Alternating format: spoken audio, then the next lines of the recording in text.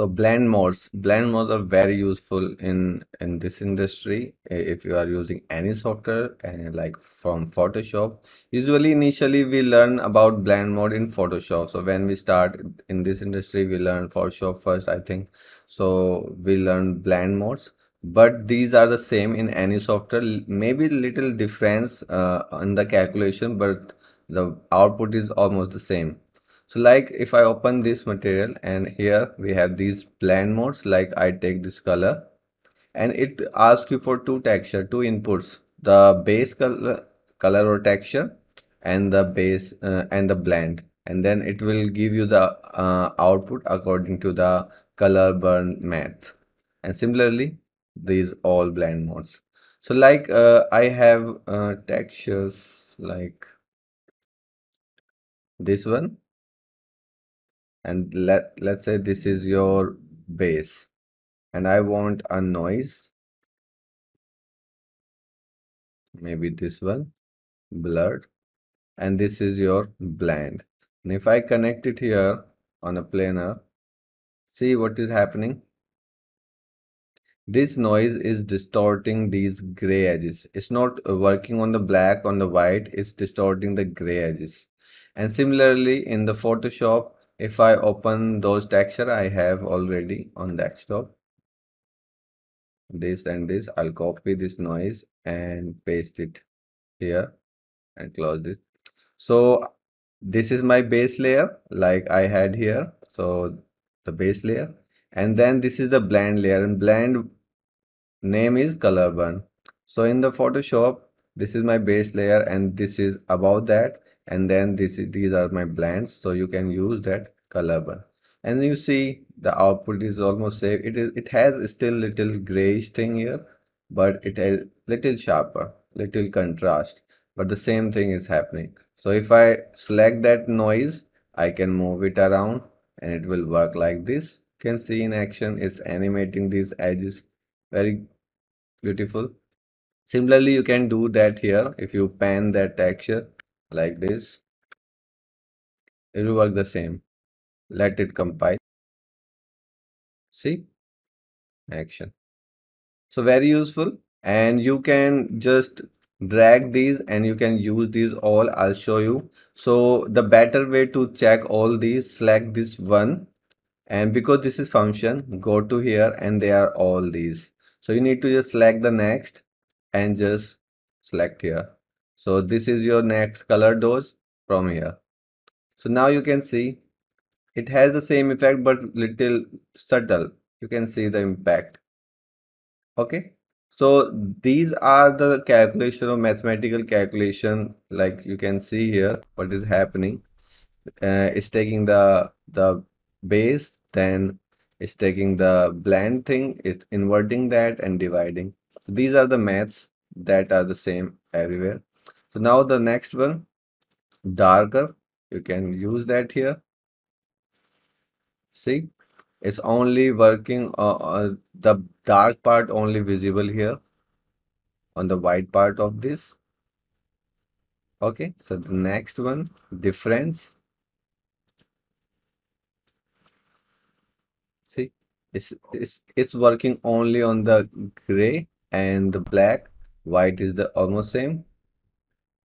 So you can experiment with these. I'll show you all the outputs. So it's only working on the black here.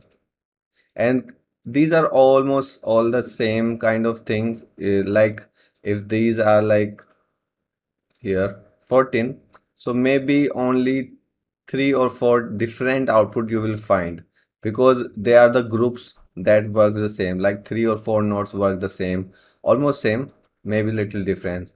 So after this we have this hard light. So like it's working on that the base colors white part, and then the lighter is the same as the exclusive linear burn. It is the same as color burn, but it is burning too much, so we have just the little edges here. Okay. Then the dodge. See, we had just saw the same output in here in the lighter, the light, linear light. It's little different from others. It works like a color burn, but it gives you the more like noise here than overlay.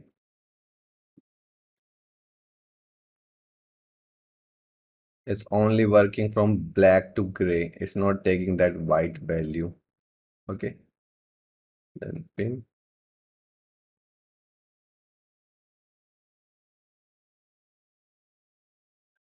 So this video is for reference. You can just check this video and you can see the differences and what you like, the output of the node. You can use that node in your like practice. So you can see this is almost same like we had the previous.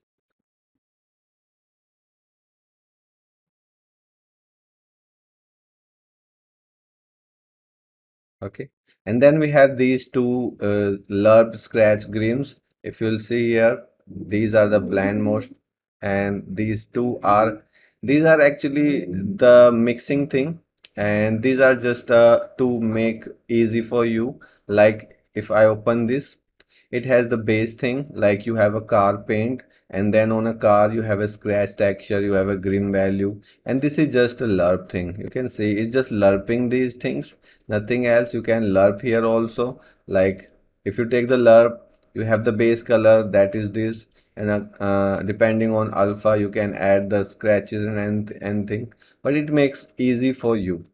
Okay, so like you have base, this thing, you have this base, and now I want to add these scratches here, and I want to add like, if I take the textures, this thing as a grim value, and then this thing as a scratch mask, and then we can use a grim mask. So you can see you have a base color, suppose that a car paint, and then you have these things. So these are now overlapping each other, and you can multiply these for adding to control which one you want to control.